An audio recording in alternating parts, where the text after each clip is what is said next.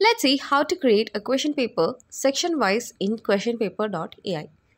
To generate a question paper, you have two options. Either click on Generate QP from the dashboard or navigate to the Question Paper tab and select Create New. So let's proceed by clicking Create New in the Question Paper tab. Once selected, you will be prompted to enter the necessary details to generate the question paper. So begin by entering the examination name. So I am entering the examination name as internal exam. Following that, select a suitable question paper template. So you have the option to choose a predefined template according to your preferences or create a new one if necessary. Next, based on the selected template, the institution type will be set as college and the institution name will be automatically populated according to the chosen template. So moving forward, specify the program such as BSc Chemistry. Next, input the course code and the corresponding course name such as Organic Chemistry 1. Please note that these details are provided as examples for illustration purposes. So once all these details are entered, proceed by clicking Next. Here, select the option Generate Section Wise as we intend to generate the question paper section by section, wherein the questions for each section will be generated separately. So after selecting this option, proceed by clicking on Generate. Now you will see a blank question paper. So the next step involves generating questions for each section and inserting them accordingly. So for that, click Add Questions, which is found at the bottom of every section within the paper.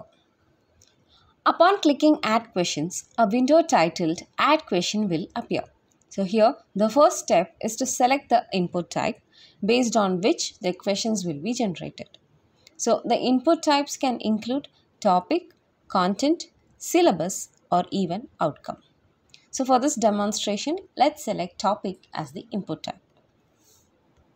So after choosing the input type as topic, the next step is to select the knowledge level based on the Bloom's taxonomy. So this selection determines the cognitive level at which the questions will be generated. So you can choose from various knowledge levels such as remembering, understanding, applying, analyzing, evaluating, and creating. Multiple selections are possible here. So by default, understanding and applying levels are usually selected, but these can be adjusted according to your preferences. So following the knowledge level, the next step involves selecting the difficulty level. So here you can specify the desired difficulty of the generated questions such as easy, medium, or challenging. So similar to the knowledge level, multiple selections are possible here as well. So the default setting is usually medium, but you have the option to modify it according to your requirements. So for this demonstration, I'll choose the medium difficulty level. After selecting the knowledge and difficulty levels, the next step is entering the topic for generating questions within the section. So for demonstration purposes, I will input a random topic here. So subsequently, click on the search icon after entering the topic. So it may take a few moments for the questions to be generated based on the provided topic. So once the questions are generated, they will display along with their respective knowledge levels. So you can choose the questions you wish to include in the section by selecting them. Since I require 10 questions in this section, I will select a total of 10 questions. So after making the selections, click on Insert to add the chosen questions to the section of the question paper. So now repeat this process for the other sections by adding questions until all sections have been populated. So eventually you will have all the necessary questions added to the question paper. Furthermore, you can view the answer key for each question included. After successfully adding all the questions to the respective sections, proceed by clicking on Preview. So this action will allow you to preview the question papers in two formats, with only questions or questions with answers visible.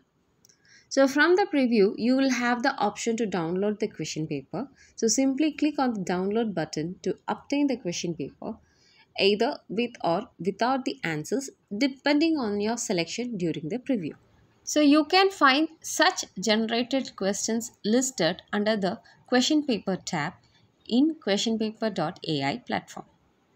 So for every generated question paper, you will have the following options such as copy, edit, and delete.